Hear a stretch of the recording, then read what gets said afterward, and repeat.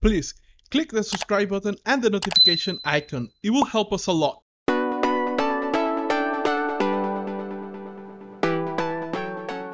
Well, for me, I wanted to work at Pixar.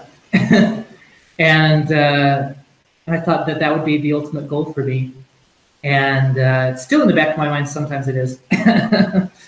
But I've committed now to, like, my wife supported me as we moved around the country and out of the country. And I want her to be able to have her life here with a house near family. And so I have kind of said that, okay, unless someday I could work remotely or anything like that, those big studios are off the table.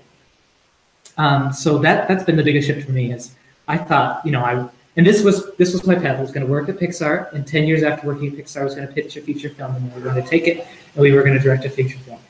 And I'm 10 years in. I'm not at Pixar, and I directed a short film, and I've actually been pitching a feature film to investors, and so that's kind of on the table, but it's not at that studio, and so I won't have the same kind of resources that in my dreamland I expected.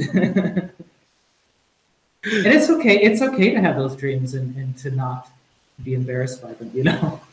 Like if you don't, sometimes your dream will change, and I think that's really great.